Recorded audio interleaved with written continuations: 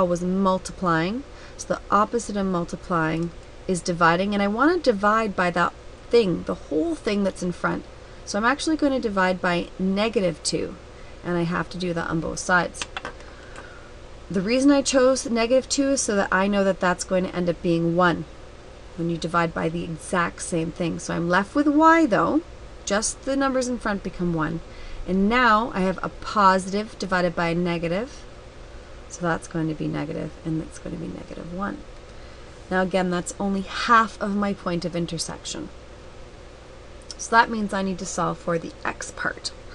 Again, I can choose whichever equation I want. So I'm going to choose A, so I'm going to write it down, 4x minus 5y equals 7.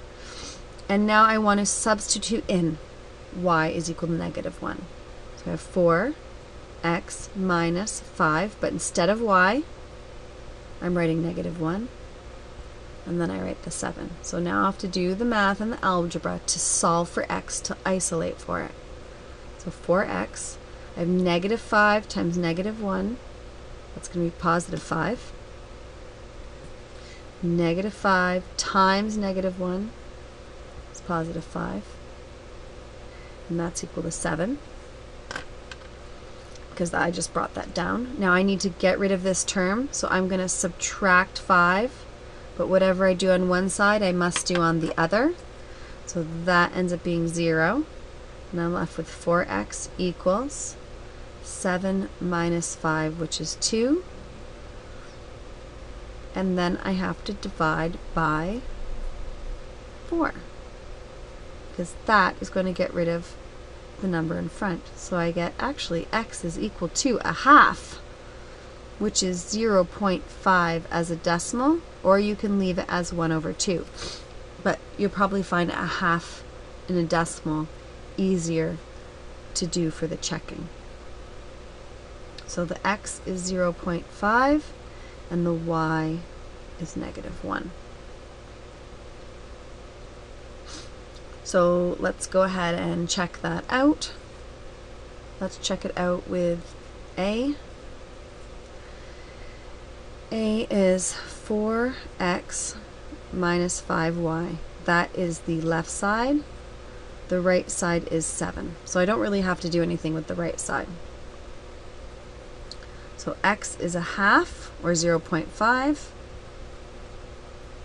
and y is -1. So I sub those in with brackets, and now I do the math. On your calculator, 4 times 0.5 is going to be 2. Check it out. Make sure you get the right answer. Negative times a negative is a positive, and that's going to be +6.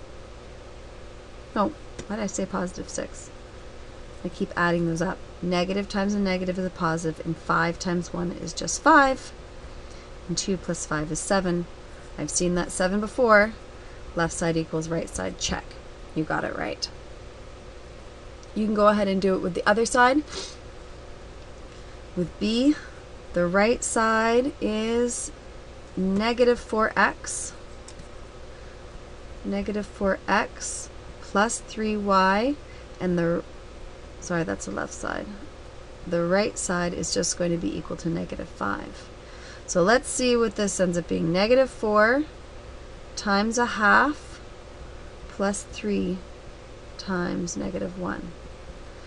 So -4 times a half, that gives us -2, and a positive times a negative is going to be negative, and 3 times 1 is 3. On your calculator, I have a negative number, and I'm subtracting some more negatives. That gives me -5. So left side equals right side. Check. There we go. So those are your 3 methods: graphing, substitution, elimination. How do you decide for elimination? You should check the numbers in front and see if there's also one that you can multiply easily to get them to be the same. We'll look at that closer on the exam review.